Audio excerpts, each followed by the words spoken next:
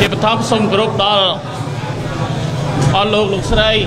កម្មជនសកម្មនារីគណៈបកសង្គ្រោះជាតិដែលមានវត្តមានក្នុងឱកាសនេះហើយសូមគោរពដល់អ្នកសារព័ត៌មានជាតិនិងអន្តរជាតិ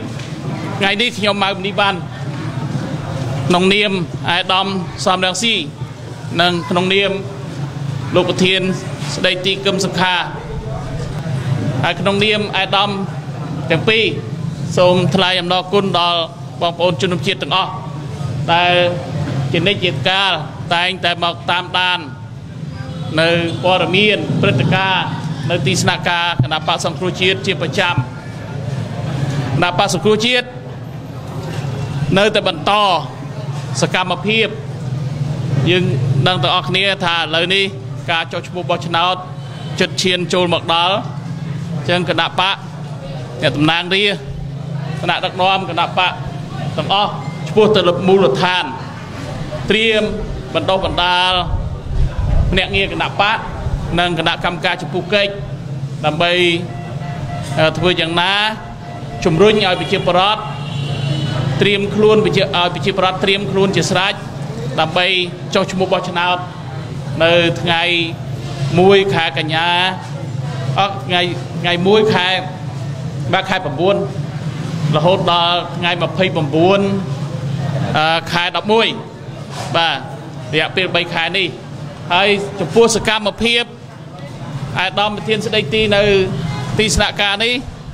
ព្រឹកមិញនេះមានការជួបក្រុមការងាររាជធានីភ្នំពេញបាទ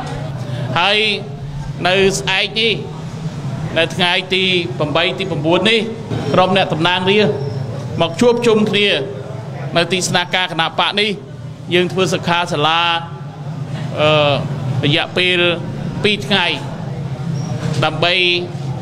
វិភាសាគ្នាហើយមានខាងអង្គការខុនរ៉ាតបានមកយកអ្នកជំនាញខាង